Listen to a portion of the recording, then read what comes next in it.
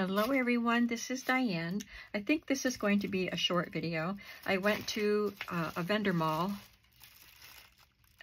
antique mall, something like that. I did not know I'd be doing that today, but we were right there. So I was with my daughter-in-law and we stopped in and I got a few things. So I'm going to show them to you, and like this bag right here, I don't even know what I got, but it was a good price, so I got it. And I thought, well, we're going to have fun going through it. Let's start with this. It had to go in a bag because when the cashier picked it up, I picked this box up, everything spilled out. Couldn't get it back in so that it could close, but it is Press-Tong D paper fasteners with the rolled edge, it says. It says 50 sets, and I don't know how many are left in here, but I already have some of these. I need to use them, but I didn't want to pass up an opportunity to get more.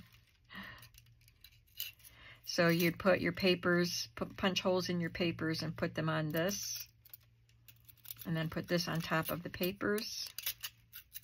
You probably know how these work. Put this down.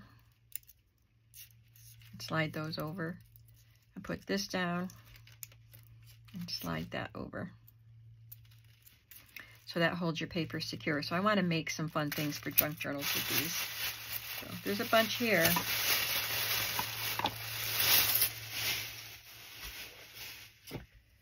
And I got some Saver books.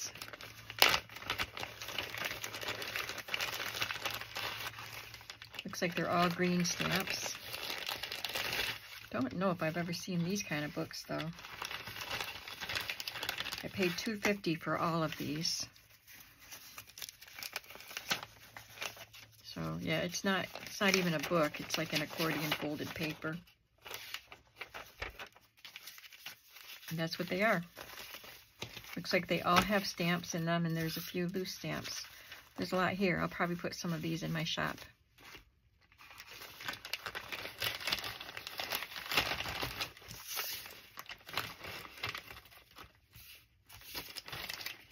I got a pack of newer flashcards.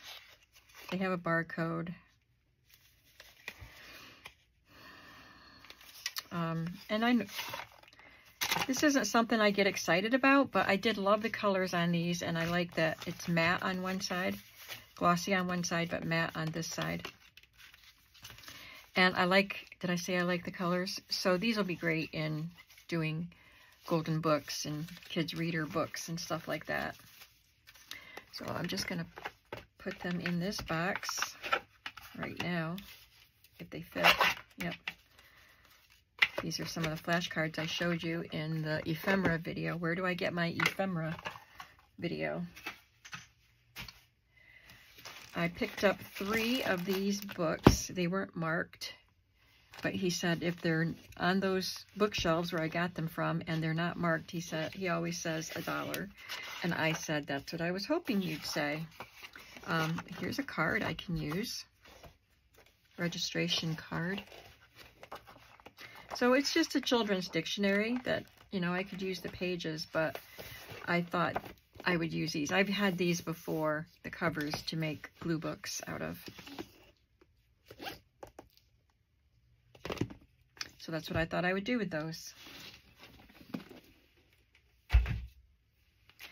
I've never seen this, the Golden Magazine for boys and girls, and it was only $1.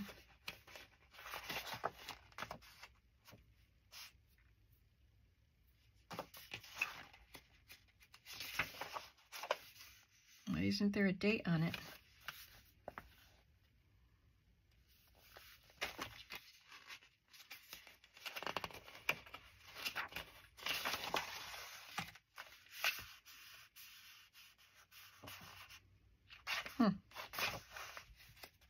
Oh, March 1966. It's older than it looks because it's in good condition.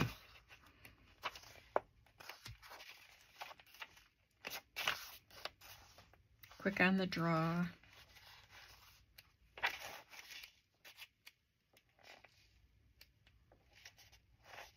Making kites.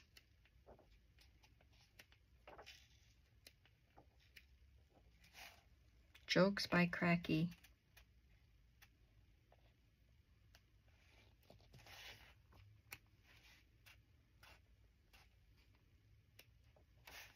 Oh, look at the zebra and lion cutouts. You can do like a 3D display. That's cool. And Ballet Beauties, little paper dolls. So I saw this page. I didn't see this one, but I really like this too. And the Francie page. I can put that in the Barbie journals that I haven't done yet. Yeah, this is a cool magazine. That was worth $1. And the only other thing I got was this bag of books. There was a bag like this, a Ziploc bag with vintage sewing patterns in it, but it was wrapped up tight around the patterns and taped, and I couldn't open it, and it was $10, and I couldn't even see how many patterns were in it, and all I could see was one pattern on the front. I'm thinking, if you expect somebody to pay $10, they ought to be able to see the patterns. They ought to be able to see what they're getting. So I didn't get it, and I have enough patterns anyway. But this was $3 for 6 Whitman's books. And I could have opened this one. This one isn't taped shut, but I didn't because I thought $3 was worth the fun we would have to be surprised, to open it up together and look at it. I remember this cartoon, or it's not really a cartoon, it was puppets. Maybe it was a cartoon with a puppet. I don't remember. This is in bad shape, but Beanie and Cecil. Is it Cecil or Cecil? I don't remember that much. I didn't watch it much, but I do remember seeing it. This book is 1954. Cecil. I think it's Beanie and Cecil. And he was like a sock puppet.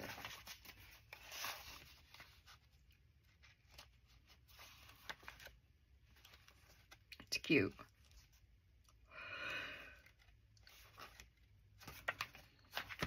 And this is in bad shape, and this is kind of rubbed off, but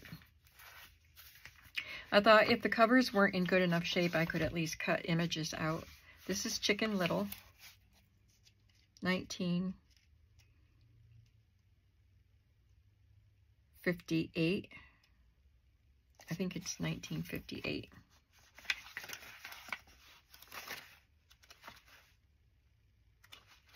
Has some cute pictures. Winnie the Pooh and the Unbouncing of Tigger.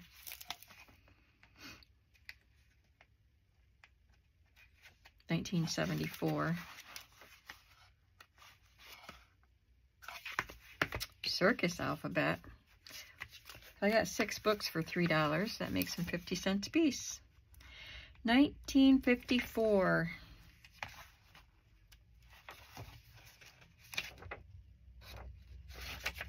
That's adorable. I've never seen this one.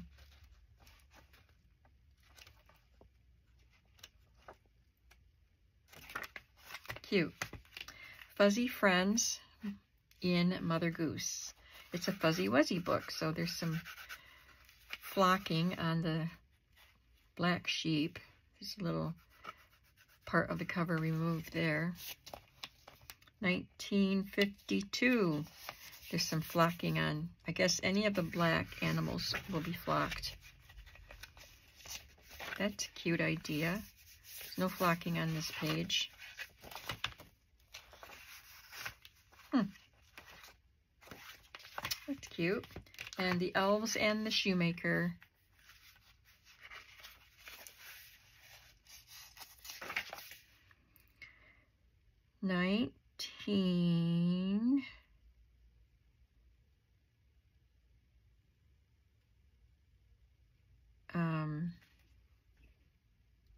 I don't know.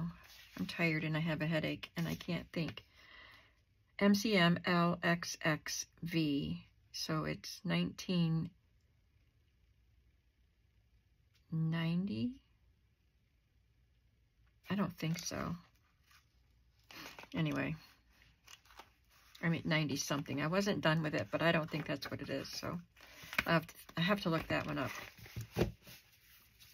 So that's what I got. They're all Telltale books, but these two are a little smaller. I wonder if this is newer than what I said. No, that's the only date on it. Doesn't have barcodes. So that's what I got. Tell me what you like about this haul. I know it was a small one, but I'm really trying not to bring home stuff. But it is fun. This is the same size. Oh, yeah. This is a Whitman Telltale, and this is Whitman. Yeah, they're Whitman Telltales too. Just different sizes, but I think these are older. All right, that's enough babbling. I've got to go sit down and see if this headache will go away. I just wanted to show these to you. I wanted to go through this bag. So I'll be back. I have to take those ephemera pieces that you're going to see, that you've already seen maybe in a video, and actually start adding them into this book. So we're going to do that together in the next video. I'll see you soon. Have a creative day. Bye.